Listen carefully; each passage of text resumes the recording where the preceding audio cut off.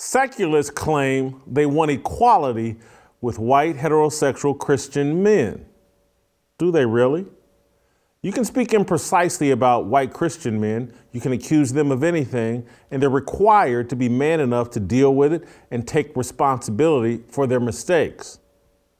I'm not going to entertain the lie that progressive secular elites, whether they're black, Jewish, LGBTQ, or feminists, wield no power in the United States.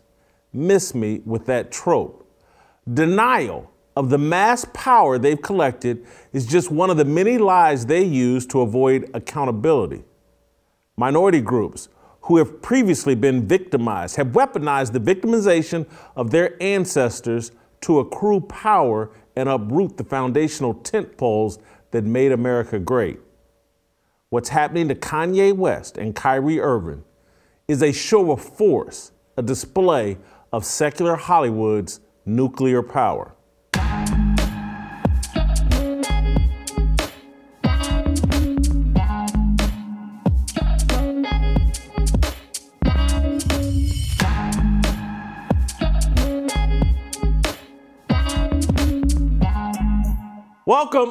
Welcome to Fearless with Jason Whitlock. I am Jason Whitlock, your host. Happy Tuesday to you and yours. I hope you can tell that I look better after 3 weeks without a haircut. I finally got in to see my barber and got my hair cut today. I'm still wearing these pullovers and hoodies because I'm still in between clothes and everything. But at least my hair looks good. I'm gonna start dressing better at some point, or dressing the way I used to at some point. But right now, the best I can do is get a haircut, take a shower most days, and come in here and do this show. I am so happy about today's show. Bryson Gray is back in studio with me. Bryson, welcome back. Great to have you. Thank you for having me. We're going to have Delano Squires and Royce White in this show as well. And as you can tell from the cold open, we're going to deal with a very, very ticklish, and might I say devilish topic. And I'm going to get us rolling with a mono right off the bat, unscripted, just me talking to you, trying to set up this conversation, and then we'll get into the full discussion of the show with Bryson and Delano and Royce White. But let's start here. Let's start with what's going on with Kyrie Irving. He's kind of the new fresh face of what I believe is a war of secularists, people who do not believe in God of all stripes, versus people who have a faith in God. We may not all share the same faith, but we have a faith in God. And so before I get all the way off into this topic, I want to state something about my faith. And anybody that's watched this show, this will not be news to you, but I just want to enter it into the record before we get rolling. I believe the greatest person to ever visit the planet Earth was a man named Jesus Christ, and he was a Jew. Let me be crystal clear. I believe the greatest person to ever visit this planet was Jesus Christ, and it's my belief he was a Jew. I also, if you've followed this show, followed my life and the decisions I've made, I keep making more and more decisions in my life based on my belief in Jesus Christ, this Jew, and me trying to live a life that glorifies and honors Jesus Christ, a Jew. I do not have any problem with Jewish people. I'm living a life in service to someone I believe was a Jew and was the greatest person to ever visit this planet. My life is in service to him. Am I flawed? Absolutely. Have I made all kinds of mistakes and done foolish things that contradict my beliefs? Yes, I have. But my life is dedicated to Jesus Christ. In this moment and over the last few years, I've been making incredible decisions that to some don't make sense. but I'm trying to live a life in service to him. So I've entered that into the record, who I'm serving, what I believe in. And so from this point forward, the rest of this discussion, if some of the things I believe are facts, if they hurt your feelings, I'm going to ask you to consult with Ben Shapiro and his philosophy on facts. Facts don't care about your feelings. We all have to deal with facts. And so me, and again, I'm a Christian. This other part of me that I'm about to mention is some surface level BS that the rest of the world cares about. But I'm also black. That's some surface level BS that other people care. I'm a Christian, but people care about my blackness. I'm black. There are things that are said about black people. There are things that I have said about black people that don't serve my feelings, but I got to deal with the facts. And if we have a rotten culture that's called hip hop, that's then called black culture, and it's a rotten, secular, Satanist culture, and it's killing young black men, and we're doing it, black people. Those are facts that I have to deal with. Those facts don't care about my feelings. Now, here's some additional facts as it relates to this conversation. And today, we've all heard the news about the popular rapper Takeoff from the group Migos. He was killed in Houston. And I'm once again, like, this whole rap profession and rap music. And this was allegedly over some dice game or whatever. But this whole sick culture that pulls out a gun and kills young black men indiscriminately, it has to be called out. And this hip hop industry that uses black rappers in partnership with men like Leor Cohen, a Jewish man in the music industry. They got to be called out, the black rappers and the executives at the top.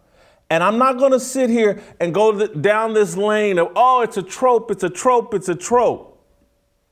And anytime you mention, hey, there's some Jewish people that have an immense level of power in Hollywood, in the music industry. Oh, that's a trope, that's a trope, that's a trope.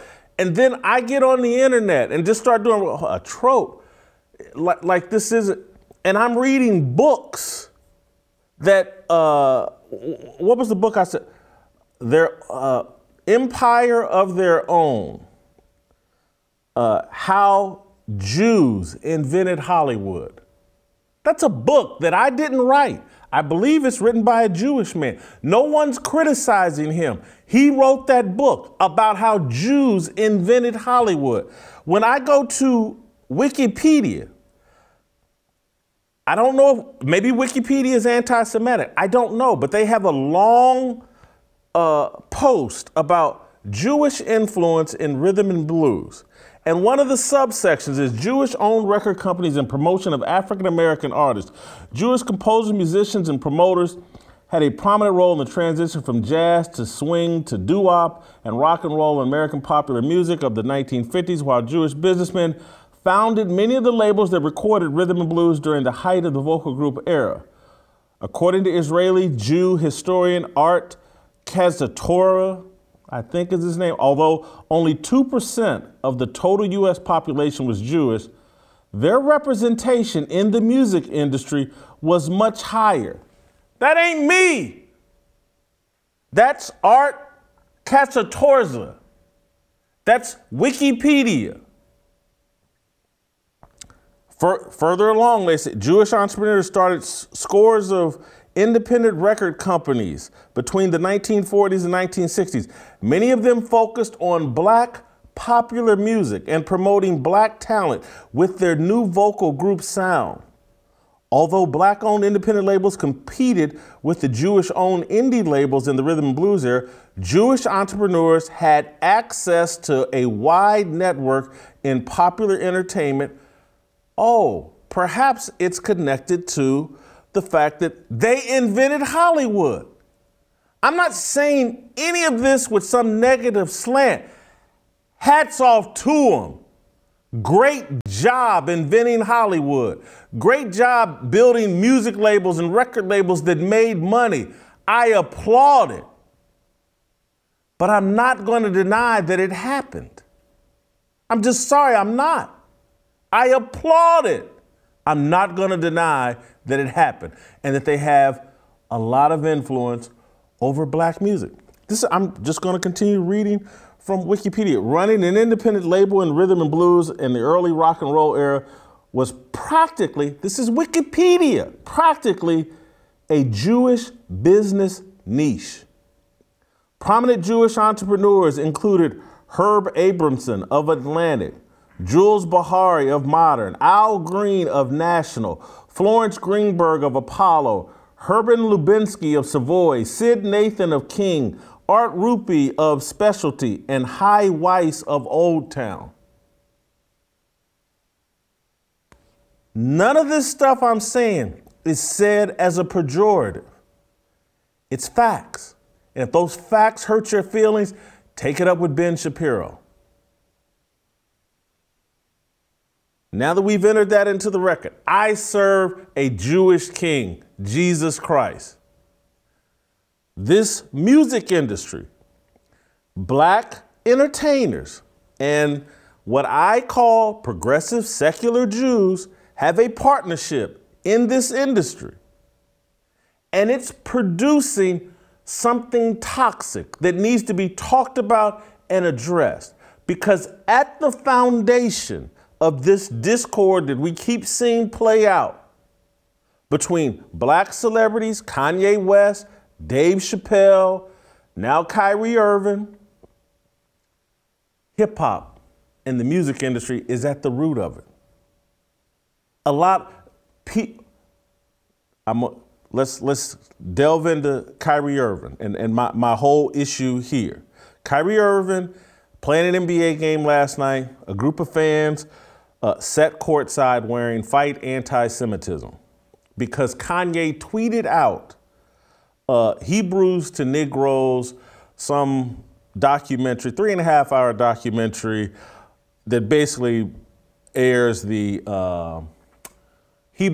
Black Israelite narrative on Judaism and all that. I tried to watch the documentary. I got about 75 minutes in. The documentary is straight garbage. It's uninteresting. It's not compelling. It's some dude just kind of reading some stuff. There's nobody other than that could make it more than 15 minutes unless they were trying to punish themselves. The documentary is harmless because it's uninteresting and uncompelling and put together in a way that only a tiny, the guy, whoever put it together, and his family and friends are probably the only people that could watch it start to finish. But let's say it was compelling. And let's say it was, and again, because I only made it 75 minutes in, I couldn't figure out where the anti-Semitism started. I'll take Rolling Stone and everybody else has written about it and read the book, or I'll take their word for it. But damn it, you got to explain to me why Kyrie Irving is on the front lines if this documentary is this anti-Semitic. Why is Kyrie Irving on the front line and not Jeff Bezos and Amazon? Kyrie Irving's not going to make a dime off of this documentary. Kyrie Irving didn't put the documentary together. He didn't put it on Amazon. And so this whole outrage over Kyrie Irving seems completely dishonest to me. Because if this documentary is as negative and as harmful as they're arguing, why wouldn't you take it up with Jeff Bezos and Amazon? That's who platformed it. That's who's profiting from it.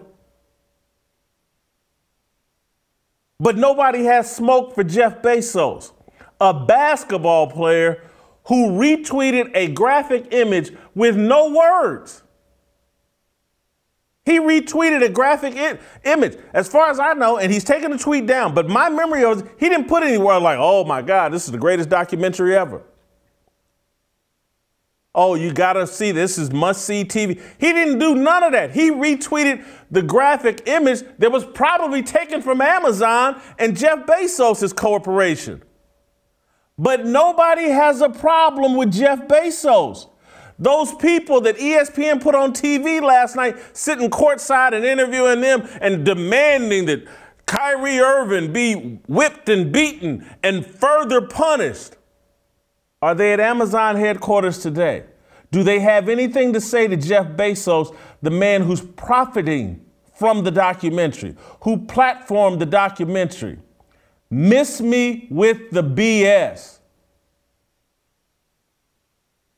If this documentary was as anti-Semitic and as dangerous as everybody's saying it is, people would be irate with Jeff Bezos, not a basketball player. This is hot garbage.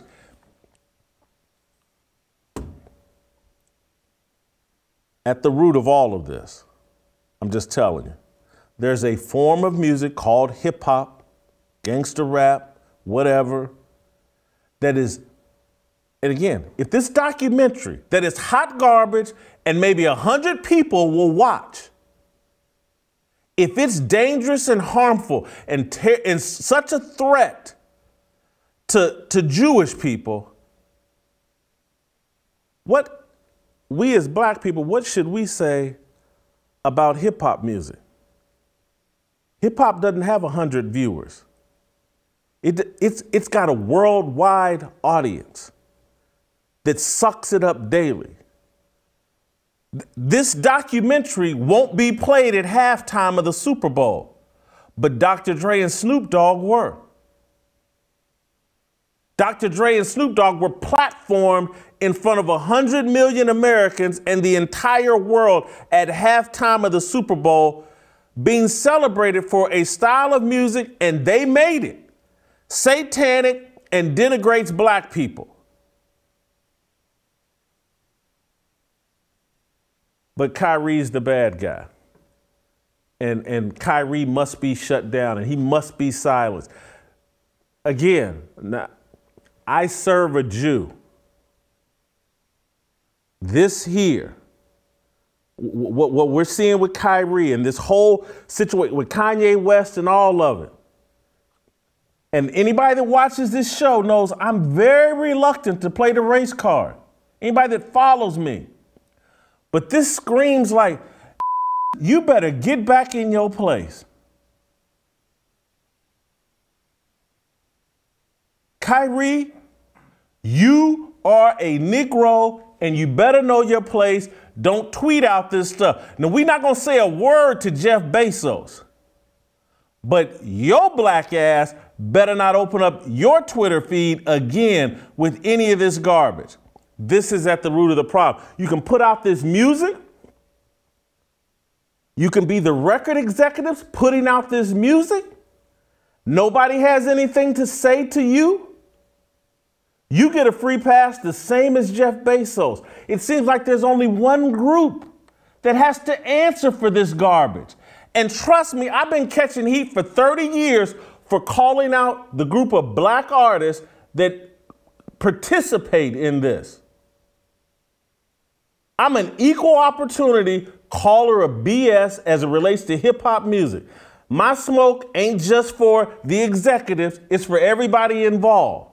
I'm on record with it. You can go read all my columns over the last 25 years. It's filled with criticism of this industry and the satanic music they put out and the denigration of black people that they put out and profit from.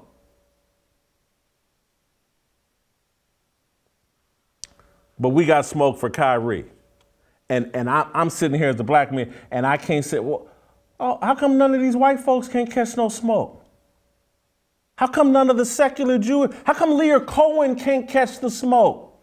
Let's play the clip of Lear Cohen on The Breakfast Club justifying this satanic music that he puts out when he was questioned by Charlemagne the Fraud. Play the clip. I don't know what's this opioid thing, man. Well, being a crackhead wasn't cool back then. Being a crackhead wasn't cool. Now they seem like they're making it cool to be drinking lean and syrup and it's the most dangerous. It's the most dangerous thing that's facing our society. So why sign an artist that would promote that? Because I already answered that question. You weren't paying attention. She asked me talent or issues, and I said talent. But I have to. I can't give up on people. But I'm saying that's hypocritical, though. You're saying it's opportunistic. Yeah. I got people to feed. I got a business to run. You're gonna make Dame Dash take this clip and call you a culture vulture. Who's Dame Dash?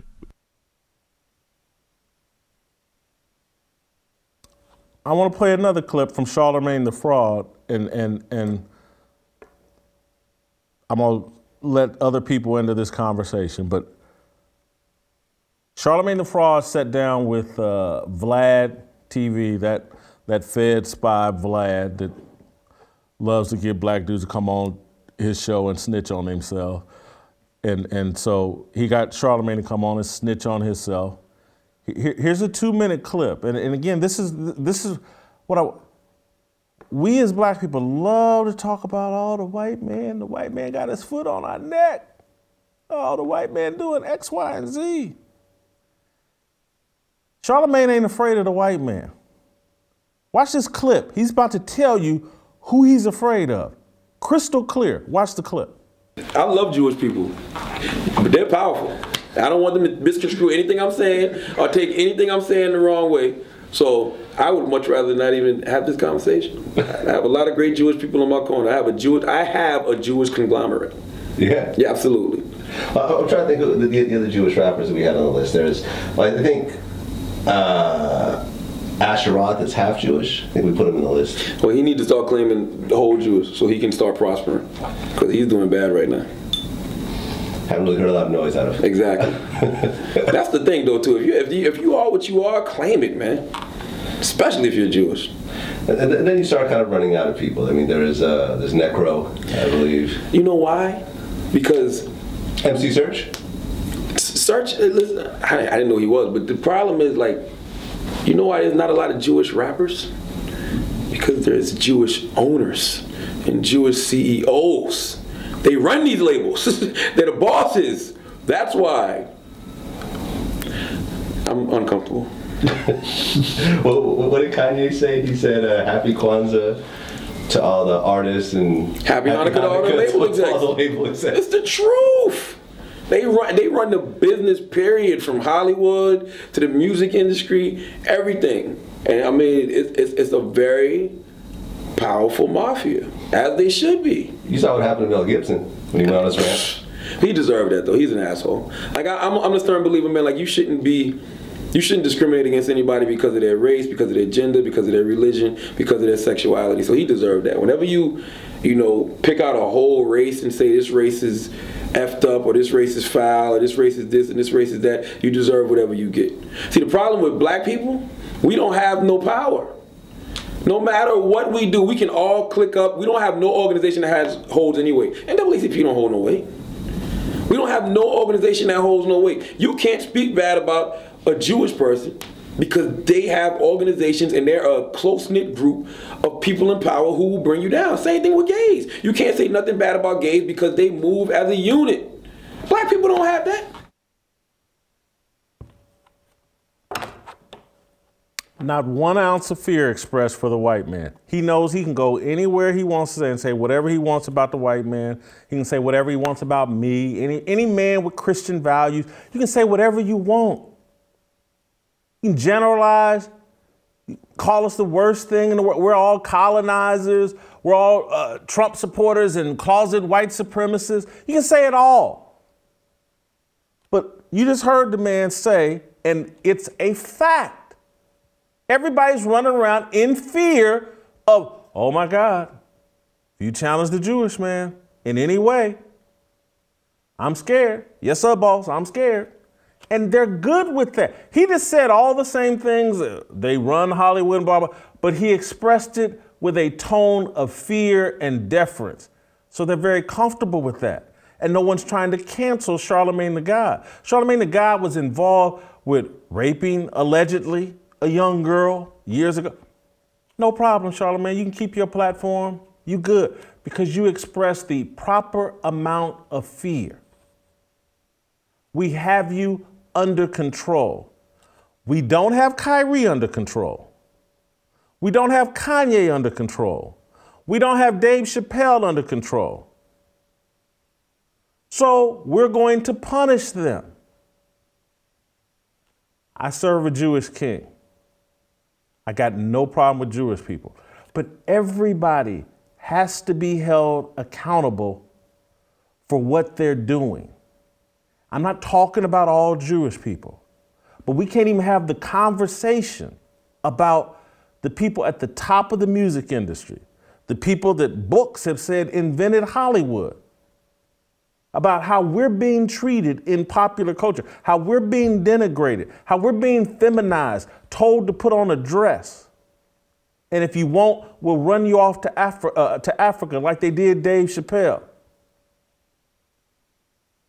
I want to make one, I'm going on longer than I wanted to, but I want to make one more point. Unscape, which is the website, used to be called The Undefeated, that I helped create. Guy that I hired there that I have respect for, Jesse Washington, wrote a piece for ESPN's Unscape about Kyrie Irving and how anti-Semitic Kyrie Irving is and how we can't tolerate this anymore. And I'm reading this and I'm like, Jesse is a good husband, a good father, a good man. I knew him as a good journalist. I like and respect Jesse Washington. But this is some hot garbage. And the why is because Jesse Washington made his bones as a hip hop journalist. This man knows the hip hop industry forward and backwards. I met him 25, 30 years ago when he was the editor at Vibe magazine and they contracted me to write a story about Allen Iverson. That's how far back I go with Jesse. This man knows the kind of poison that's being put out in hip hop music. He would never write a piece about the anti-black garbage in hip hop music. If he has, I haven't seen it. Maybe it's on Unscape or the Undefeated, whatever it's called now. Maybe it's on there, but he hasn't. But we coming out of the closet to kill to kill Kyrie over a tweet on Jeff Bezos' site. These people, y'all speak truth to power, but Jeff Bezos and Amazon can make money off this thing that's so anti-Semitic, but not a word about Jeff Bezos. Let's go after Kyrie, a basketball player. Are you kidding me? Cowardice and deception has run amok in America. I want to stop for the moment because I want others to participate in the conversation and because I literally, and maybe I should have just said, I'll do the whole show by myself because I could go on for days about this. I'm loaded for bear. I serve the King of all kings. These clowns running around, I don't know who they said. Well, they done told you who they serving. Who they're afraid of. Do you understand? If Charlemagne was in his proper mind, that man would be sitting on TV somewhere saying, oh God, I'm afraid to talk about Jesus. Because if I don't say the right thing about Jesus, God is going to be mad with me. And so let me be very careful because Jesus has all the power. And he works but we don't talk that way anymore because we have no fear of God. We have no belief in God. This whole country has been secularized and we serve the devil. That's why there's no fear of God. No discussion of it. If you catch me anywhere, at home, in text messages, on this show, anywhere, talking about I'm afraid of anything other than God, slap the out of me. Because I done embarrassed and disgraced my entire family and God. And I apologize for cussing. God's gonna get me for that. But I'm lit up right now. I'm on fire. Let me tell you about my good friends at Good Ranchers. It's the holidays when our waists get bigger and our wallets get smaller. It's the season when most companies want you to spend all your money, but not Good Ranchers, not my good friends at Good Ranchers. Beef prices are estimated to increase another 20% in 2023, but at Good Ranchers in the October feast, you can lock in your price through the life of your subscription. If you use my promo code, Fearless, you can get their exclusive Black Friday offer of 2 free Black Angus New York strip steaks. There are 2 12-ounce porterhouse quality cuts that will absolutely blow you away in flavor, and you can get them for free at goodranchers.com/fearless. You'll inflation-proof your meat and budget. Get $70 off. Get $70 of free USDA choice steaks and save an additional $25 on every box when you subscribe. Thousands of 5-star reviews show why so many people are ditching the high prices and low quality of their grocery store for Good Ranchers instead. Treat yourself or someone you love to Good Ranchers award-winning service and quality this holiday season. Remember to visit goodranchers.com/fearless and use my promo code. You guys know I love Good Ranchers. You guys know as Fearless Soldiers, we need to support Good Ranchers because they support me, you, and us. They allow me to do this type of show where we get to have discussions and conversations no one else will. We're going to do that with Bryson Gray and Delano Squires next. These words are our religion, our regrets and our decisions. We all want to go to heaven with freedom. It's my obligation, no hate, discrimination, raising up your hands for freedom.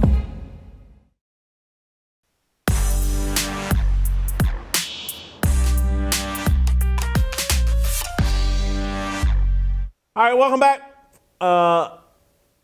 Before we roll out to DC and bring Delano in, Bryson, I wasn't planning on ranting and raving for 30 minutes. Do you have a quick anything you want to add before we bring Delano into the conversation? Yeah. The one thing I do want to add just quickly is it's actually deeper than that. If you look at the black-owned record labels that they were speaking about, and this goes back to Ice Cube days, all these labels were bought out by these same secular Jewish people. So when somebody says, because under the ADL, saying that they have an immense amount of power is anti-Semitic. I just don't get it. Because it's not, I'm not even sure, it's just a reflection of reality. I'm not saying that as a pejorative. And I'm a Sabbath keeper. I was just in Denver for Yom Kippur. So I keep all the feast days, I keep all the holidays. I go to a Messianic Jewish congregation. You can't really call me anti-Semitic, but what you say, Ben Shapiro said, facts don't care about your feelings. Delano, I saw on your Twitter feed this morning that the story on Anscape by Jesse Washington caught your attention as it did mine. I read the story and sitting in and again, I know Jesse. I hired him. I have respect for Jesse. He grew up a hip hop journalist, ran Vibe magazine and other hip hop magazines or whatever. He knows what hip hop music is. And Jesse's a man of faith. But I'm reading this article and I'm just like, wow, all this smoke for Kyrie, none for the hip hop industry. Jason, as I was tweeting it out, I said, I think this is the guy that Jason says that he's known for a long time. So let me give this a light hand, a light touch. Because honestly, one, from a technical perspective, the article is garbage. it was garbage because like much of what is written by the professional journalistic feline class, it was heavy on this is dangerous, this is a harm, this is a conspiracy theory, right? A lot of words that give you no information that are meant for the reader to turn off their mind and just relax into the arms of the person writing the column, as opposed to describing what a person said that's harmful, describing what a person said that's dangerous. By the time you get down towards the bottom where he's trying to impugn Kyrie's character and say something to the effect of, he refused the vaccine and so on and so forth, I took a screenshot of that and I said, this is completely discrediting for a journalist. It is 2022 and this guy is still pushing the notion that the jab, which is not a vaccine, that the COVID shot is going to save grandma's life or something like that. When the fact is the Nets came sniffing around Kyrie's barn because they had like 8 guys out on COVID protocols. So from a technical perspective, again, I wouldn't even use it to line my cat's litter box, and I don't keep cats because I'm not a feline guy. That being said, my primary response to Jesse Washington is I would love to see a single black social critic apply the same tools of analysis to hip hop. And I didn't even know that backstory in terms of him as a hip hop journalist. I searched hip hop on his feed and I could see, he's like, oh, I love the game, I love NWA. And I said, okay, I got enough to make my case. But when artists are saying, I'm gonna shoot this N-word, I'm gonna smoke this N-word, when they're pointing their finger, right, like a long gun at the camera and talking about all the N-words that they popped, then that's just creative license, that's just music, it's lyrics, it doesn't matter. But when Kyrie, to your point, tweets or puts out an Instagram post that's just an image of a film that's on Amazon, then these are dangerous anti-Semitic tropes and so on and so on and so forth. And my thing is this, I'm not a person, I believe that there is ethnic hatred, religious hatred, religious partiality, ethnic partiality that cuts a bunch of different ways. I acknowledge that. And if somebody's out there saying, I hate X group, regardless of who that group is, and regardless of the person saying it, I say, look, this is not of God, right? I personally cannot call myself a Christian and hate the people that God has created. But that's not what's going on here. These guys are in the business, Jesse Washington and his ilk are in the business of narrative management. That's their primary goal, right? Now, I don't know who they take orders from. I actually hope for Jesse Washington's case that he's actually taking orders from somebody, because if this is how he actually thinks, him and everybody else, I could tick off the list of the people who over the last couple of weeks say that veiled, quote unquote, anti-Semitism is a bigger problem as it relates to the black community as outright and explicit anti-black hatred that comes in the form of murder music, self-destructive lyrics, degradation, pushing abortion, so on and so on and so forth. I hope these people don't actually think that way. But yeah, it was embarrassing. And as I said, Jason, there's way too many cats in the house. And I'm thankful for this show and for what you're doing and for this platform, because I know that if you get enough dogs in the house, that eventually even the cats will start barking. I'm going to share this. I'm not doing any of this I'm not sharing this to embarrass Jesse. I'm just providing more context why I was so shocked.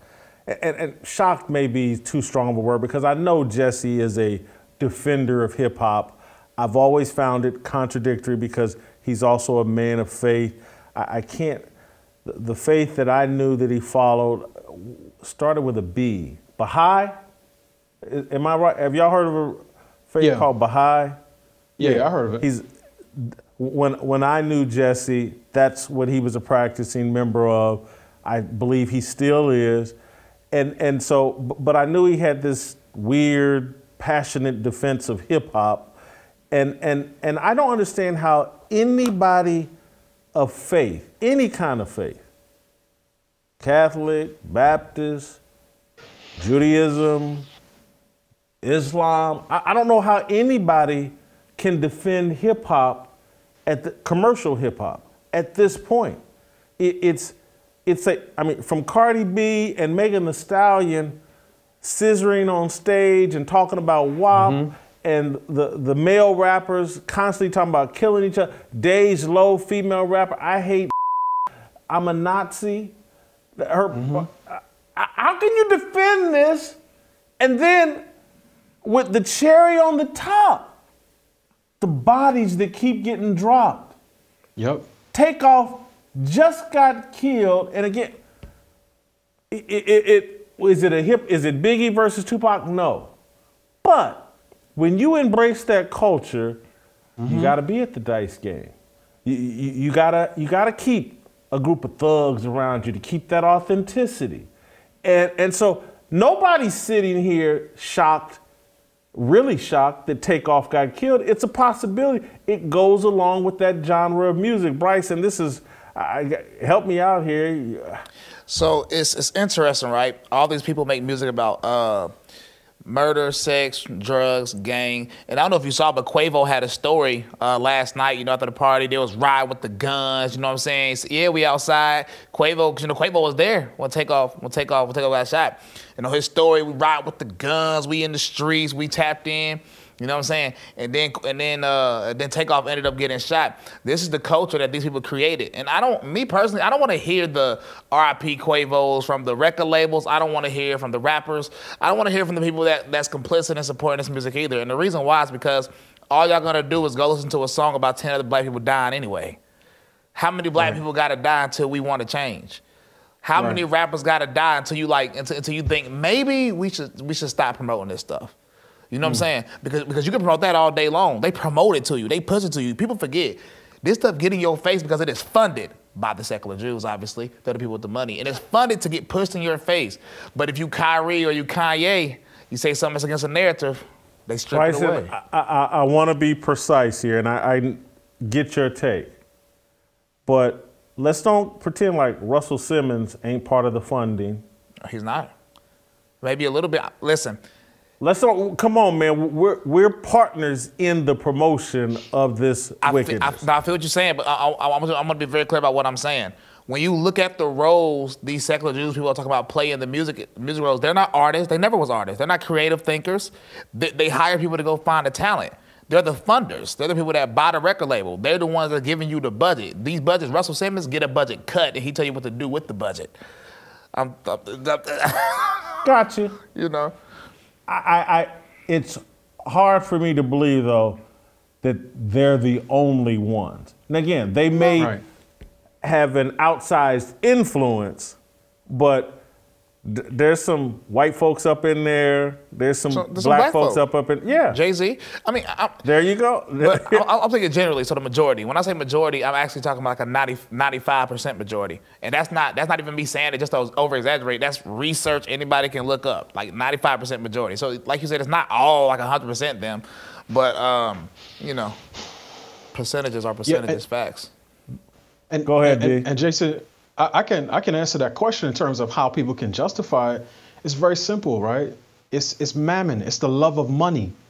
And part of what we've gotten, and you get this on the black left and the black right, is the notion that as long as it's making somebody a lot of money, if it's creating black millionaires and billionaires and they give them back to their community, then everything that comes with it is acceptable. And this is what people do when they don't have the right standards in terms of what they will accept and what they will not. And my thing is this: part of the reason that Jesse Washington and all the other defenders of hip hop, Mark Lamont Hill, Michael Eric Dyson, the people with three names, the professors, the politicians, the pundits, the preachers, part of the reason that they're all in on it is because hip hop is not just rap music, right? Yes, the executives get paid, but it's more than them that get paid, right? And this is an industry, and there's a ton of people for whom if this thing dried up, they would be taking bread out of their own mouths, and nobody likes to do that. Nobody likes to take bread out of their own mouth to cut off the generational wealth, quote unquote, for their coming descendants. And that's one of the reasons that everybody is pushing it. Charlemagne, DJ Envy, Power 105, BET, NAACP, these people could all say, we are not platforming any artist that engages in GMO music, guns, murder, or ops. And I throw in the BH, T, right? All the other negative words for women. They could say, we're not buying, promoting, glorifying any of it. They choose not to do that. Now, you know that they have standards. And this works one of a couple ways. One, you see the quote unquote anti-Semitism route. So when Kanye said what he said about George Floyd and he talked about people, Jews in the media, they all closed ranks. The other way to get particularly the aristocracy to reject something is to put the people who are doing the negative behavior in Greek letters. If they're wearing Delta Sigma Theta, if they're wearing Omega Psi Phi, if they're wearing Kappa Alpha Psi, then they say, oh no, you can't represent us in our organizations that way. That's how they got sorority girls pulled off of VH1. And they did that in a matter of weeks. But if it's out to the culture, generally speaking, these people don't care because, to be quite frank, the black elite is just as disconnected from the everyday black person as the white elite are, right? They're control opposition. So their entire deal is to tell black folk that the primary threat to our existence is white supremacy. And this is why neither the Root nor the Griot will ever post a story about a black person getting killed unless they are famous, like a rapper. So of course they'll have some up on Takeoff, or unless they're killed by a white cop or vigilante. Anything else they see as adding to the racist trope of black on black crime, quote unquote. So it's all about the dollar.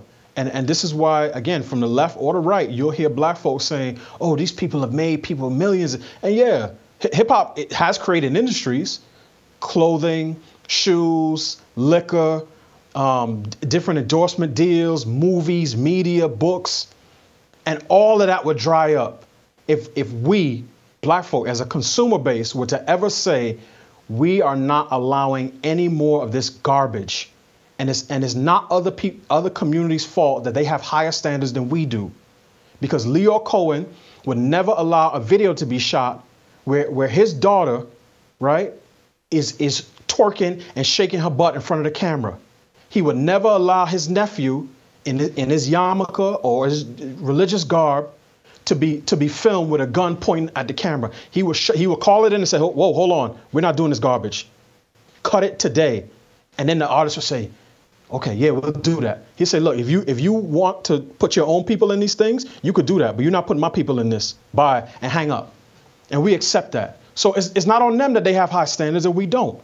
I just want us to raise our standards and get this stuff out of the community. And if it stays, let it be relegated to insignificance like the Insane Clown Posse. That's the lane that all of this stuff should fill. It's a guilty pleasure. It's a Twinkie every other month. It is not the basis of your diet. And people who think that it's not aligned to themselves. There's not a single church. There's not a single nonprofit. There's not a single college, PWI, or HBCU that Snoop Dogg could not show up at today. He could even get gospel artists on a track with him. These same people will call Clarence Thomas a sellout, and they wouldn't touch him with a 10-foot pole. So that should tell you what you need to know about what we think is important and what we think is not. I certainly think it's on us to elevate our standards. And we didn't support, I'm old enough to remember we should have supported C. Dolores Tucker. Yes. And Calvin others Butts just passed away. Called it out. Mm-hmm. Yeah. But what I'm trying to do, because it is on us, but I'm trying to say that us needs to encompass all of us that believe in God. And so that's what us should represent.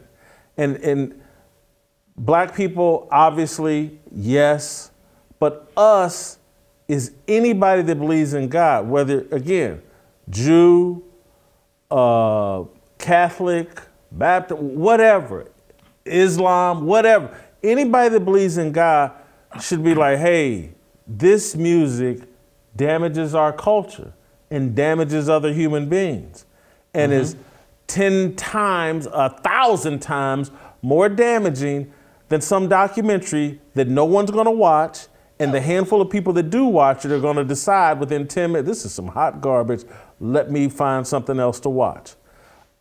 That's what I'm trying to put pressure on is everybody, and that's why I'm progressive, secular elites.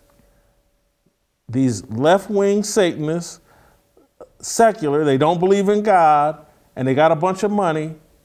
All of us that are believers, even if you got money, need to be telling these people, and that's where the pressure I'm trying to put on Jews that believe in God is like, hey man, just like you need me to stand up and say, hey, this black on black violence is out of control, and I do need to do that, and I do it, I need you to say, hey man, you guys, Lear Cohen, this is out of pocket.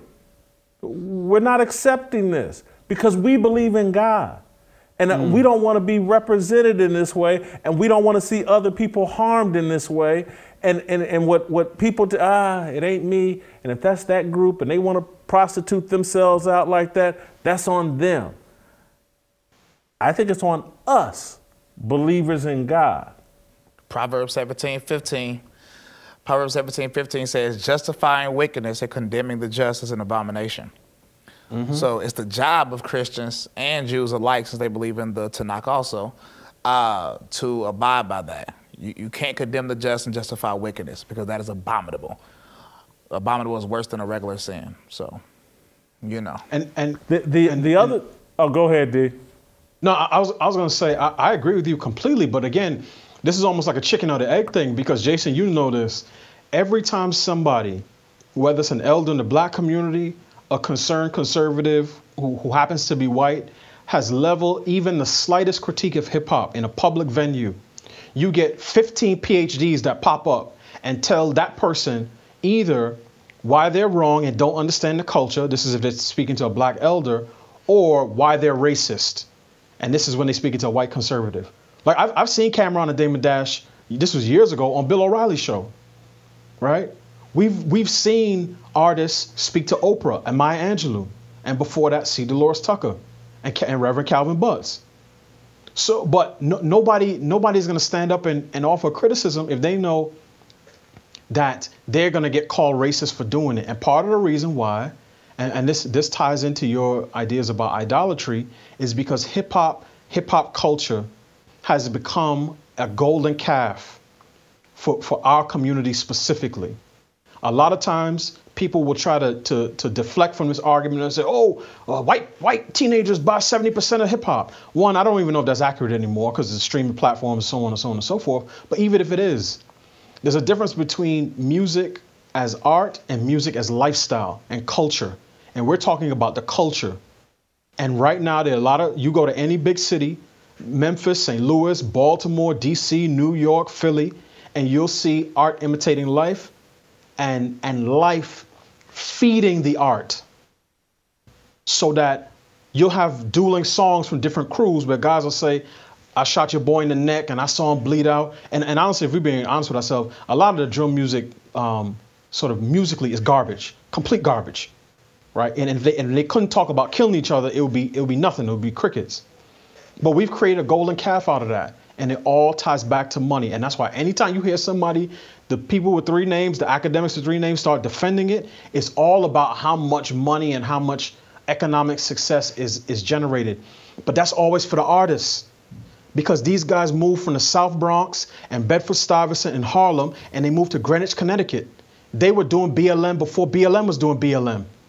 They pushed trapping on our kids, and they send their kids to private schools, right? So it's a facade. These guys are Nino Brown. They pump narcotics into the community, and then they give us a few trinkets and turkeys at Thanksgiving, and then they expect us to say thank you. And unfortunately, too many of us have been doing that for the last 30 years. This morning, I was talking about the Takeoff murder and just hip hop culture, and the mayor of Montgomery, Alabama, the mayor, Stephen L. Reed, black dude, 48 years old, tweeted, lazy take, but that's expected from you, gaslighter. And it's like the mayor of Montgomery, Alabama is leaping to defend hip hop.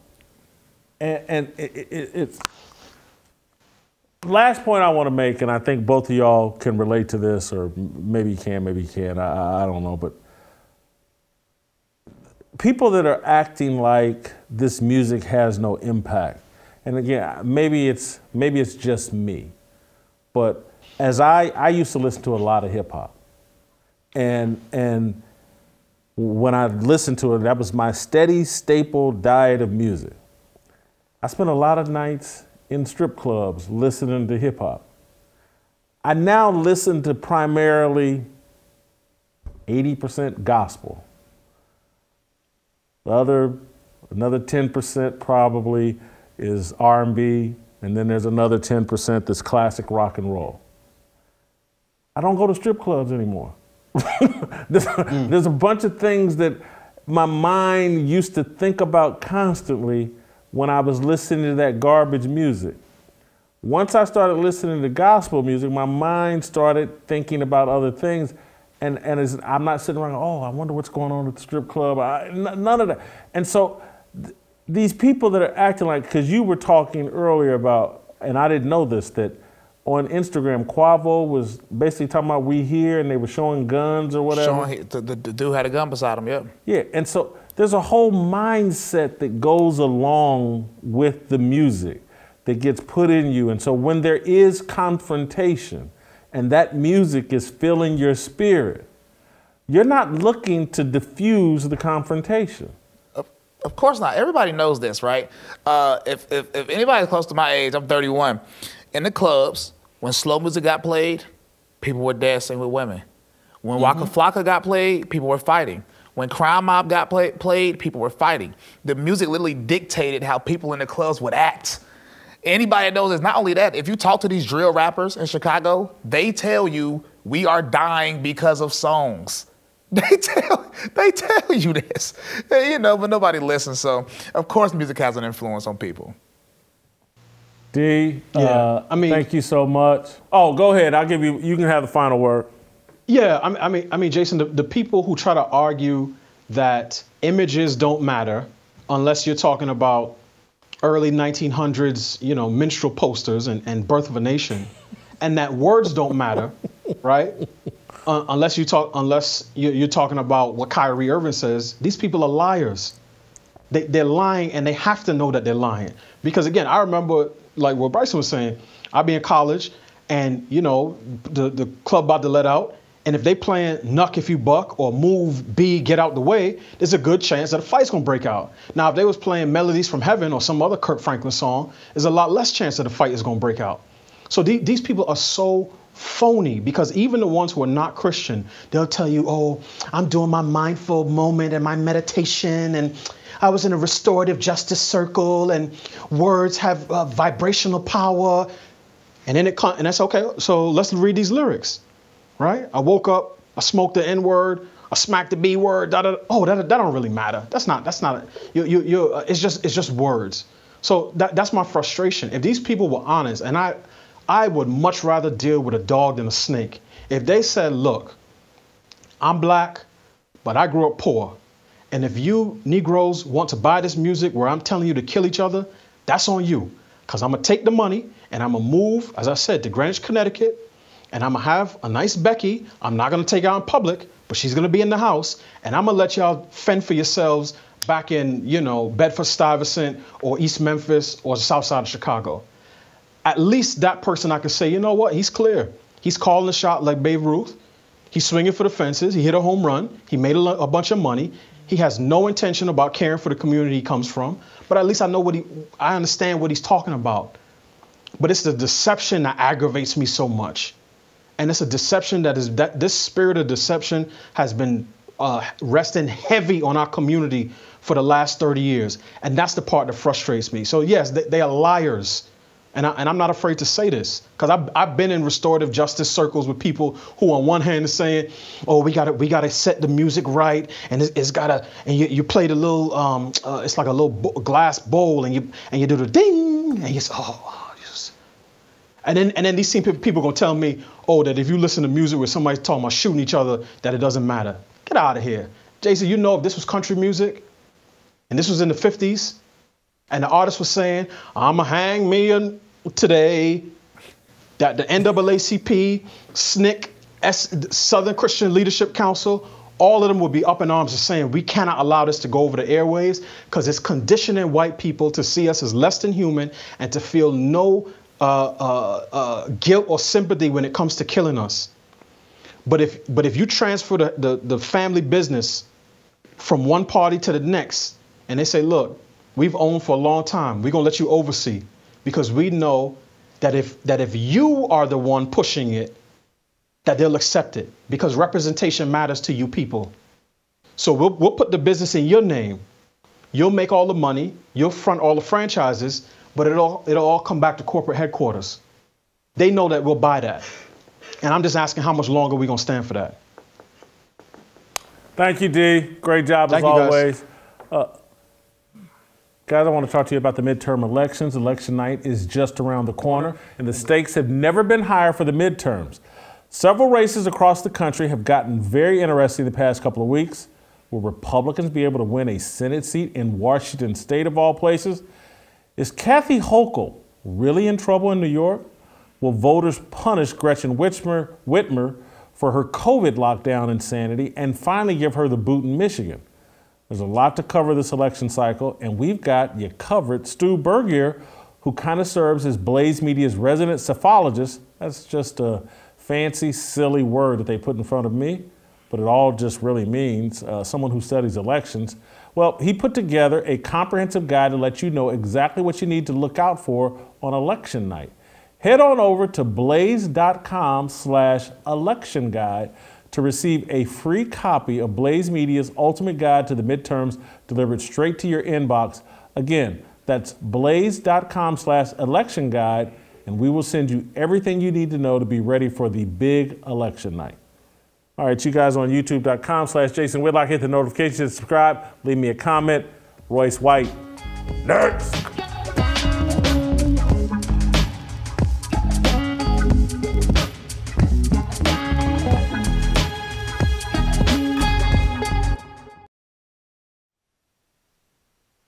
Welcome back. Going to take a break from ranting and raving and share with you all one of the greatest things that has happened to me since I've been involved in the media. About a week ago, or exactly a week ago, I received this email that I'm about to share with you all. Hi, Jason. Thank you for being a man of God and not being afraid to speak the truth. I've been hearing your ads for preborn, and my heart breaks for our country and what we've been doing to these defenseless, precious babies. My wife is executor for her aunt's will, and we have chosen to send a check for $125,000 to preborn from the trust. Our prayer is that many hearts will be changed and our country will turn back to God. Keep up the good work, Mark Gerber. I got this email a week ago, and it's funny. I make fun of these ESPN guys for crying, and half the time I want to cry on this show, but nothing has hit me harder than getting that email and knowing that what we're doing here. And when I say we, I'm talking about the people that work on the show, but I'm also talking about you all, the audience, that we are making a difference and we are helping people along in their walk with God. We're inspiring people to support an organization like Preborn. You guys hear me talk about Preborn all the time on this show. You've seen me hop online and give money. And so I wanted to bring Mark Gerber on the show because we all did this, not just me, not just the people that work on the show, but the audience. We have clearly set an environment and created an atmosphere where people are being touched and moved. And I wanted to share this with you all, and I wanted to personally thank Mark Gerber for giving me the highlight of my career. And I've been at this a long time, since 1990. This is the pinnacle of my career. The donation that Mark and his wife have made here to Preborn, by our calculations, if 80% of the women that receive an ultrasound that are contemplating abortion or terminating the pregnancy, 80% of those women, when they receive an ultrasound, choose life and have the baby. And so by our calculations, Mark Gerber's donation gonna save about 4,000 babies' lives. It's just incredible. And so Mark Gerber, welcome to the show. Thank you. Man, you've saved a bunch of lives, and you've validated the purpose of my life and the work we're trying to do here. I just wanted to say thank you, and if we could just hear a little bit about yourself, where you went to school, where you live, why you and your wife decided to do this, anything you're comfortable sharing. We'd just like to know a little bit more about you.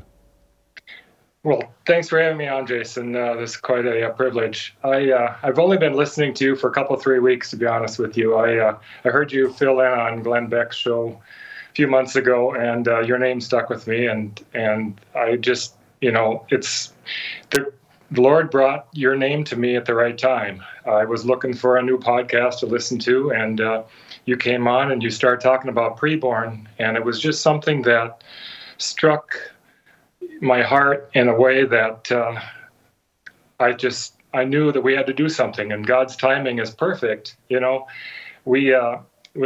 mentioned, and you read about the will, and we were getting ready to write checks. In the will, she requested that we give checks to charities. And so, but we had complete latitude on what to do with that money. But when you spoke and I heard the passion, you weren't just reading a script. It was something that meant a lot to you, and that softened my heart at the moment that this is something we need to consider. So I told my wife about you and about the organization. We went on the website, and she was all on board. Her name is Colleen, and she was on board to let's do this. And so we're just happy to be part of it. It's not about me. It's not about us. We're put in the right place at the right time to do something that hopefully will save many lives. The thing about abortion, they say one life is lost, but there's another one wounded. And the women that go through this, they're hurting for a lifetime if they don't come to terms with it. And so if we can avoid that, that's even a bigger blessing. Well, Mark, your generosity has so touched me, and just has so, again, you sit around, I got a long media career. I've won some really prestigious awards. None of it compares to being able to be involved with work that would touch someone to this level, and for you to provide this kind of help. And it's inspiring. We want to keep it going. I don't want anybody, we're not at any finish line. We're just along the journey, and Mark has put some gas in our car and has really inspired and touched me. And so I want to thank you and your wife, and just thank you so much. And I know that God is happy that you and your wife were touched in this way. And I just wanted to thank you. Well, thank you. Thank you, Mark. Mark, our favorite fearless soldier. We got to get Mark to Nashville at some point. The guy's only been watching the show for 2 or 3 weeks. How about those of you that have been watching for 2 or 3 months or 18 months? If you haven't, and again, Mark has just coughed up a big chunk of change. You don't have to do that. $28 will pay for an ultrasound. $10 will pay for 40% of an ultrasound. $100 or whatever you can afford. preborn.com. Go make a donation.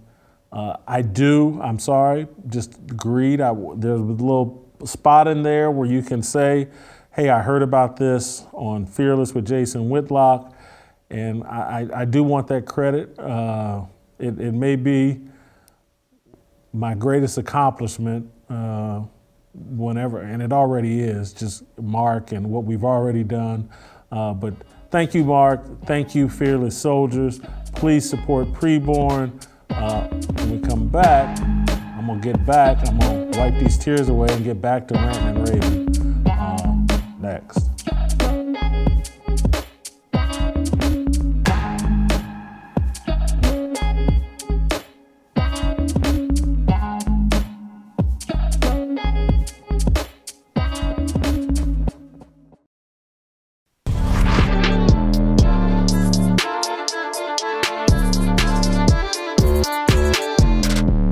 All right, welcome back. Time to go deep with Royce White. Royce, can't wait to get your take on Kyrie Irving and the murder of Takeoff in Houston. We're going to start with Kyrie Irving because, and I want to play you and the audience this exchange Kyrie had with an ESPN reporter about the Hebrews to Negroes documentary. And then we'll get your take, Royce. Let's play the clip. And to follow up on the promotion of the movie and the book. Can you please stop calling it a promotion? What am I promoting? Put it out on your platform. But I'm promoting it? Do you see me doing, do you see me in front of the putting it out there, the people are going to say that you are Yeah, promoting. put it out there just like you put things out there, right? Yeah, but it's not you put things out there for a living, right? Right, but my stuff is not so let's move on. Filled with anti-Semitic Let's stuff. move on. Don't dehumanize me up here. I'm not doing that. Another You're human free to being. post I can post whatever I want, so say that and shut it down and move on to the next question. But Kyrie, you have to understand that by I don't have to understand anything from you. It's not me. Nothing. By It's no people that you're making up, bro. Move on. But by posting move what on. you Next did, question. Anybody Do you guys have any more questions? and they're going to say, you guys have any more does he have questions? Because this is going to be a clip. beliefs? This is going to be a clip that he's going to marvel at. Is this any more questions? But you're not answering the question. Oh, this is another answering your question. Oh my God, let's make another Instagram clip so we could be famous again. See, this is how the media controls things and puts Kyrie in a spot. That reporter could have framed his question this way. Kyrie, you tweeted out the documentary, Hebrews to Negroes. What were you trying to convey? And what do you think about Amazon and Jeff Bezos platforming the documentary? Now respond. But it's like, let's blame it all on the basketball player and let's put him in a spot. And I feel, because I feel sorry for Kyrie. I don't know who's in his camp, who's in his corner, but I'm telling you, the proper answer should have been, hey, Nick, take it up with Jeff Bezos and Amazon if you really have a problem with this. Why you're bringing it to me, a basketball player, makes no sense. The line of questioning was ridiculous. It was clearly an ambush. And, yeah, I agree with you 100%. I thought about it on the way over to the studio today about how I could even go at this, whole controversy a layer deeper. So if I may, Jason, just let me go Please. All the way, because our time. It seems that our time is limited, right? Our days are numbered in the areas that we're moving around in these conversations. So I might as well go all the way because who knows.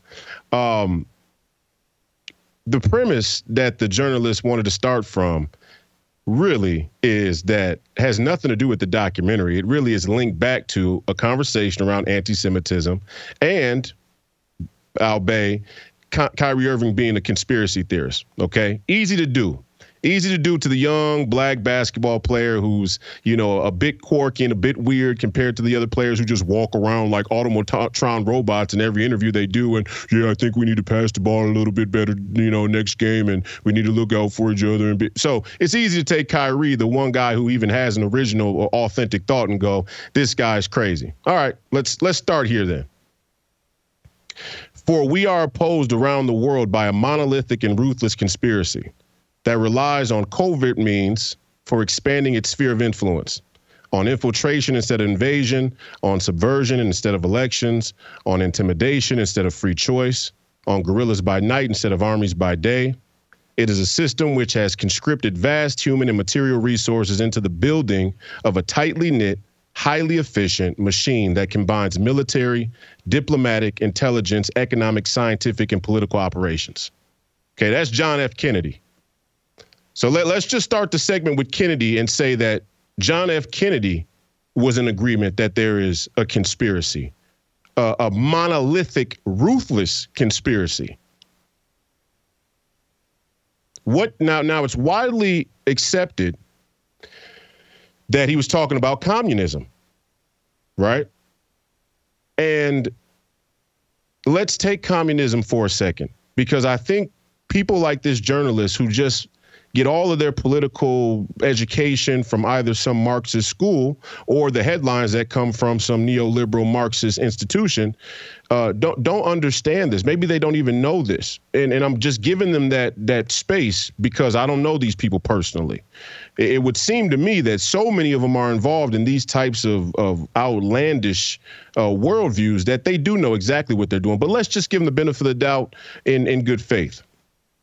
Communism was derived from Marxism.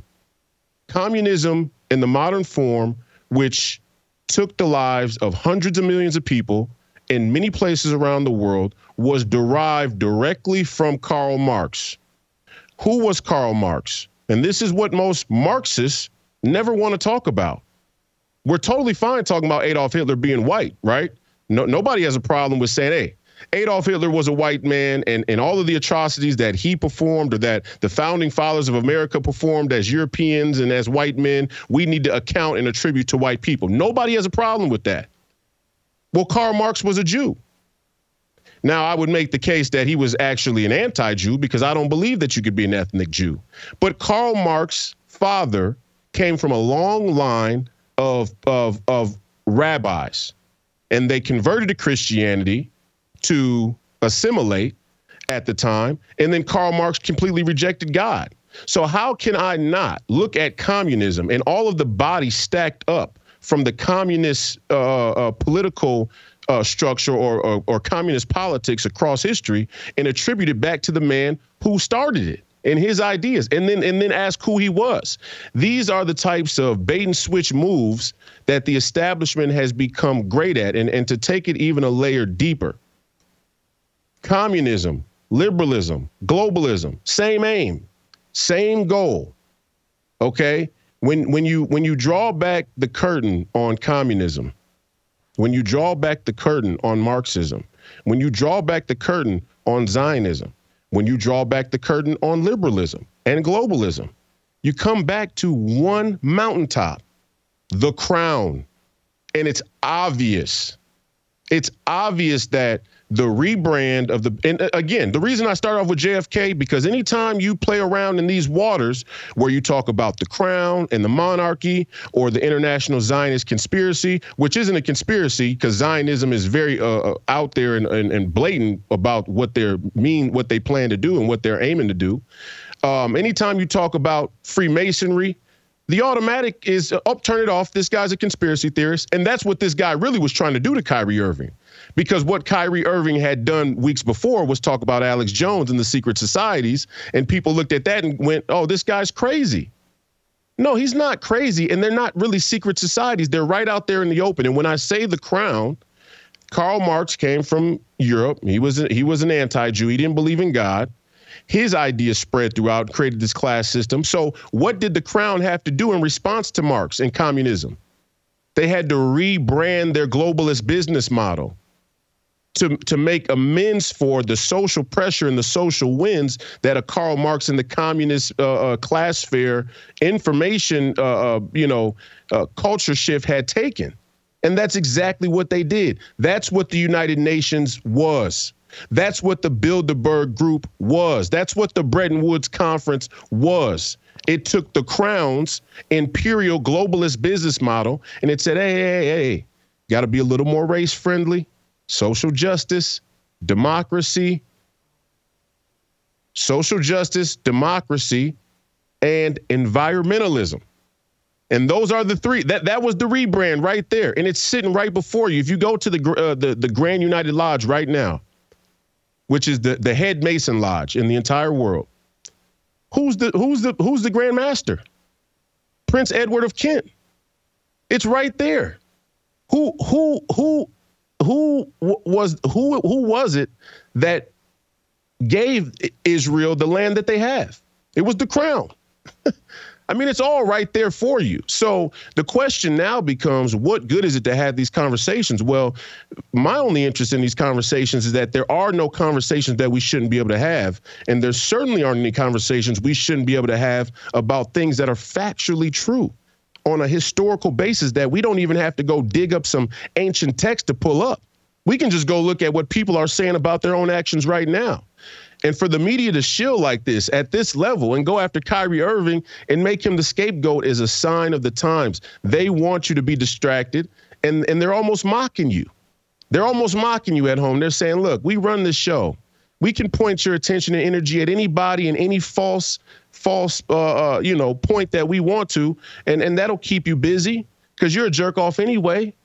You know, you're mostly going to jerk off anyway. So in the little bit of time that you have an original or introspective thought, we know we can point it at Kyrie Irving. And that's what they're doing.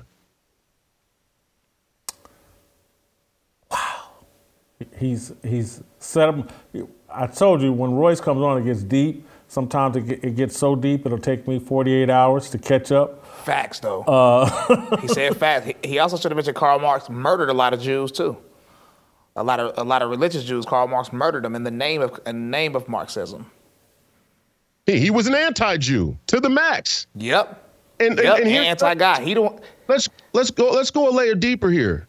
Everybody wants to pretend that there's some consensus around this matter, this Jewish conversation. There's not a consensus amongst Jews.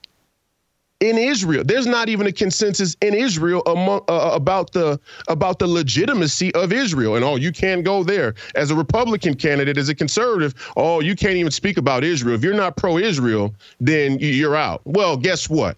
Let's question the legitimacy of Israel. Let's just be honest. And here, I'll go another layer deeper. I believe in the preservation of Israel. Why? Because I'm a Jew. Okay, but I'm in total disagreement.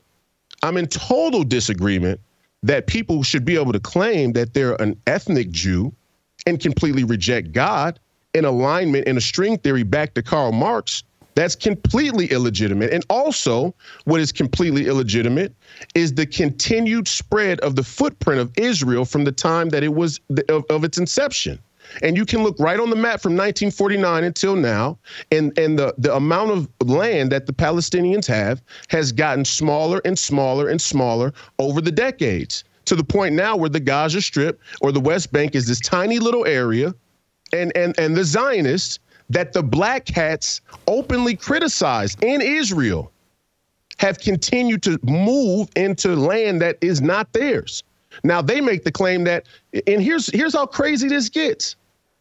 When you really get deep down into the political conversations, deep enough, the Zionists, they make the claim that there's no such thing as the Palestinian people. They're not a people. Where have we heard that before? Where have we heard that a certain group of others is not a people?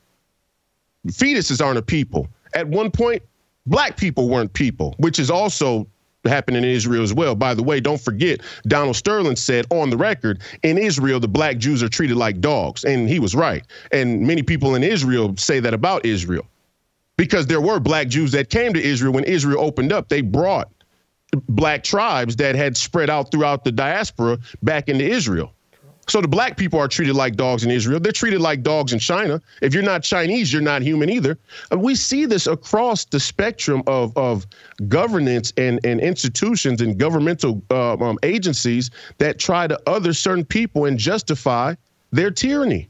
And Israel's a perfect example. But you can't even speak about Israel, or else you're anti-Semitic. Well, let's just talk about it. They never let you hear what the black cats have to say. They never let you hear what the holy religious Jews, real Jews that live in Israel, have to say about the state of Israel or about Zionism. And they try. This is what makes Kanye West so right. Yeah, he fumbles over things a little bit, and he may not say it the most articulate way, and he may not have all the geopolitical references and information to call upon when he's explaining what he's explaining. But what makes him more right than the music business motif or the Hollywood is this right here. They never give you a wholly religious viewpoint of Israel of Israeli Jews. They only give you the Zionist viewpoint, that the Palestinians are terrorists, that the Palestinians have not basically, cut out of the entire equation, will always be a threat to Israel, and that, the people in Israel are happy with the secular Zionist Israeli movement. And nothing could be further from the truth. I get messages every day since we started having this conversation from black hats and people who are religious Jews who say continue to push that envelope because for some reason we don't get a voice here in Israel. Fact check me. I dare anybody at home to fact check me. Go look up the holy religious Jews, the black hats, and see what they have to say about this entire anti-Semitism and Zionist conversation, and then come back to us. The majority of Israel are secular. The majority of people in Israel are secular Jews, so he is right. I did not know that. That's what my mouth just dropped. I did. Hold for a second. Not that I don't believe you, but Royce, is that true? The majority of Israel is non-religious Jewish people? I would say that as it stands today, what they tried to do is create a representation of the Jewish community and their beliefs on these political matters that excludes a very observant religious minority. The rabbis, the black hats, the people that actually keep the Sabbath holy in Israel. Yes, they are a minority in Israel, but they are the majority in thought. They're the silent majority when it comes to holy religious communities of Jews around the world. So anywhere where you find religious Jews who observe and actually practice the faith, they have a common belief or a common agreement on these matters. But yeah, 100%. Tel Aviv is one of the most LGBTQ places in the entire world. It's not by accident. And it's not by accident that Amy Dean, and Tikkun magazine said that the Jews are responsible for gay marriage. Now, if you say that as a non-Jew, then you're anti-Semitic. Well, I'm a Jew, so I can say it. But yeah, Amy Dean goes right on the record and says, hey, we secular Jews here in America, the political Jewish lobby, the ADL, we're largely responsible for the advancements of gay marriage. So the whole claim is that there's nothing wrong with gay marriage. So, they don't see a problem with that. But you can't even talk about that as a historical fact without being labeled anti-Semitic. Kyrie Irving's just in the crosshairs. And you know what else? Do you know what else I really dislike about this whole deal? Is because I know that it's not by accident that Kyrie Irving or Kanye West, or when I was in Nashville, remember I said about Colin Kaepernick, it's not by accident that the people who have gained access to these platforms and end up being cornered in these positions that have to defend these highly intellectual and historical geopolitical issues never seem to be able to articulate them full circle. It's not by accident. It's almost like they hedged their bets on both sides. It's like, yeah, we'll let y'all in to a certain extent, but we're going to make sure that not one of you could articulate these issues full circle. And I don't think that's by accident. And maybe it's not a conscious decision by certain power people in the establishment, but let's go to the metaphysical then, right? Satan's totally fine with the metaphysical conspiracy as well, which is also something that's roped off. If you can't talk about God, then there's no such thing as a metaphysical conspiracy. There's nothing that links all of these things. And like I said on Friday, liberalism, communism, globalism, one thread, one goal, removal of God from the organization of man. And look at what all of them have done. Liberalism, you got radical materialism. Communism, you got a radical tyrannical state. And globalism says the only way that people can get along in the world is if we have one global governance. Ultimate anti-God scam. Facts. Man, oh man. I know my Twitter's coming. My Twitter's getting taken down this week. I already know. I can feel it coming. And I'm just sitting here. I'm thinking about Dr. Zelensky that took care of me when I got COVID. Zelenko, Zev Zelenko. Zelenko, I'm sorry. Yeah. When I got COVID, and why we hit it off so strong. Deeply religious man. We talked about God. You know, that was our bond or whatever. You know, he passed away. He was, you know, when he was taking care of me and prescribing me the stuff when I got COVID, he was already sick and knew, you know, he was probably short on time. Yeah. And so, and my perception of most Jewish people is that they're religious. And that I thought they were the majority. No. And that people like Zelenko that I hit, like, that's my perception of Jewish people. Most are secular. If you talk to most of them, they don't keep the Sabbath holy. They don't keep the commandments. They don't keep the commands of God. Half the people don't even know anything about the Torah. They probably don't. A lot of people probably don't even know it's the Old Testament is called the Tanakh. That's why so far it's like Larry Cohen. All these people we're talking about, the reason we use the term secular in front of them because they're not religious Jews. They do not abide by anything of God. They don't like God. I thought they were the minority, though. Oh no, you can't. No, sir. I don't think you can find one of these secular Jews, the people that run the industry. I don't think you can find one that is a religious Jew. No, none of them are Jew. Jason, this is what I was trying to say the other day. I wasn't just saying it to be facetious or to be, you know, controversial. It is my opinion that you cannot be an ethnic Jew solely. And all of these people, most of them, the majority of them, have openly rejected God. And so, and to tell you that Zev Zelenko was one of two people that endorsed me for Congress.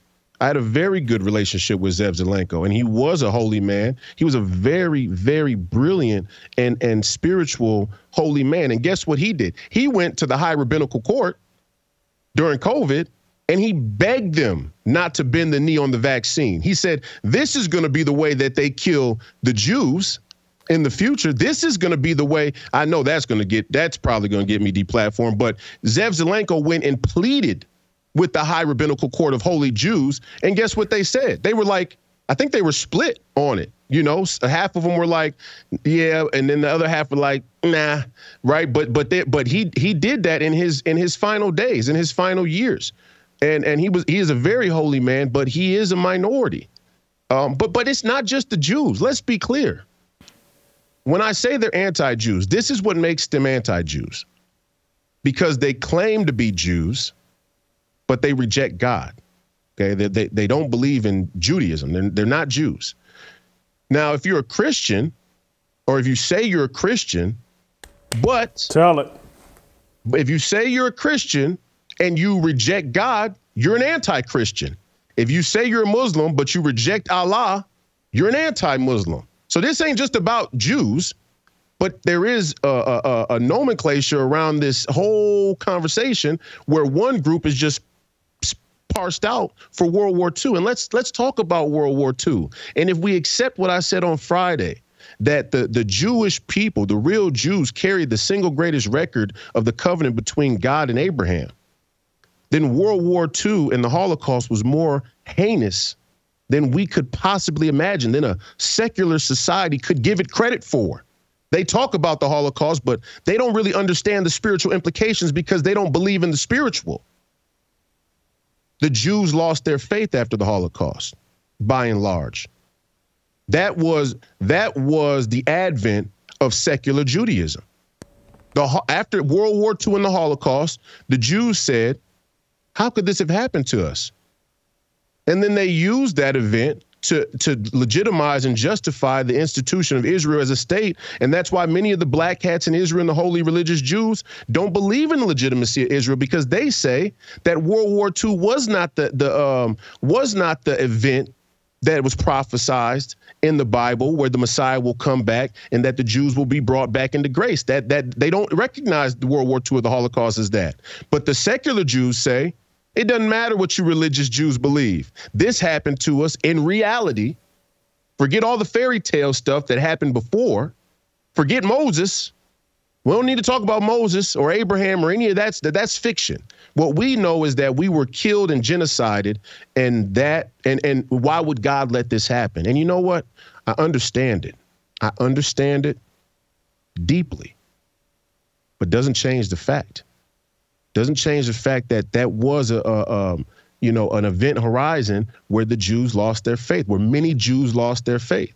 And only a remnant remain of the Jews. And I would be disrespectful to the way that they lived their life and the way that they observed the faith if I called them, the other people, Jews. Now here's the difference between the Jews and the anti-Jews and the Christians and the anti-Christians. If you say you're a Christian, there aren't many people who are Christian who openly say that they don't believe in God or that they reject the existence of God. That's not their actions, though. No, their actions. Don't get me wrong. Screaming to the anytime I hear Raphael Warden, I'm a pro-life or pro-choice pastor. Yes. That's a man that he's not a Christian. He's faking the funk. But he's not an anti-Christian either. What he is a Christian. He's a Christian in name only, and there is a difference. I know. Because there's a significant difference in that. And there are many Muslims who take the Lord's name in vain. You and I talked about this all the time. There are many Muslims and Christians who take the Lord's name in vain, who use the faith and the religion as a way to wage tyranny on other groups of people. We know that. Nobody with good sense would deny that. But they don't openly reject the existence of God. And there's a difference in there. Because if you accept that God exists, no matter what you've done in this world, you can ask for forgiveness. And that's not a nothing issue. If you're a secular 100% and you don't believe in the existence of God, how could you ever ask for forgiveness? And that's something that is exclusive to the secular Jewish community. They reject the existence of God completely and outright.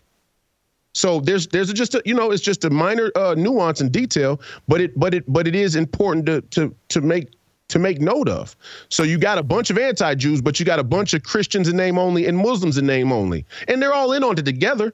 Well, let's be honest. The black bourgeoisie, here's the railhead of Western New World Order, of American Democrat, globalist, neoliberal, Marxist politics. The black bourgeoisie first. Let's never not mention them.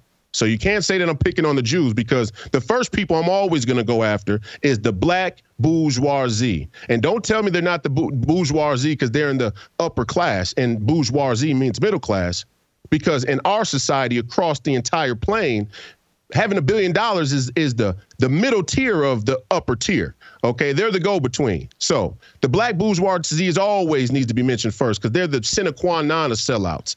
And this little movie here, the black Israelites, the black Hebrew Israelites, you can make the argument. You can make the argument as a tangent. You can make the argument, a completely sound argument, that there's no bigger group of sellouts than the black Israelites. All of these black Israelite I told you the other day how sick all these Pan-African black Israelite, fake woke people make me. Because you can make the argument that they are the biggest sellouts. Because guess what? The Ashkenazi Jews, at least they had the balls to die for their beliefs. At least they had the balls to actually die for practicing the faith. That's why they were genocided. That's why there was a Holocaust in World War II, because they stood on their identity and said, most of them stood on their identity and was like, no, we're Jews. OK, and they walked to the chamber and they were massacred in the chamber. And that's a horrible, horrible atrocity that can never be undone. But the black Hebrew Israelites, since the time that tribe broke off from Judah, they've been selling out the whole time. That's why there's barely any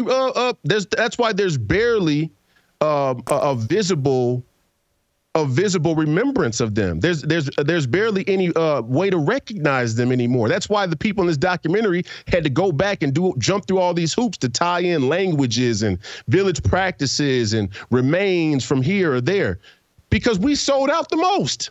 And it's just as true today. So you got the black bourgeoisie, you got the anti-Jews, you got the LGBTQ, and you got the radical feminists. Boom. Those four people, those four groups are the railhead for American globalist politics. Royce, you've given me a bunch of homework. Great job as always. I love it. Also, he talked about I saw him on Twitter talk about a march. He told Kanye we do a march for God. And I said, bro, if we do a March for God, I'm there. A Million Man March for God. Whew. Do you know what kind of message that was saying? We definitely need to do that. Man. Thank you so much. Listen, play tomorrow. We'll see you tomorrow. I want freedom. No negotiation, my sister, no relation. We all just wanna have freedom. Sitting on a corner, never been alone. I'm breaking my back for freedom. Blessed, we are living, get back. We are receiving, no deceiving. We all wanna be free. We want freedom. I wanna be,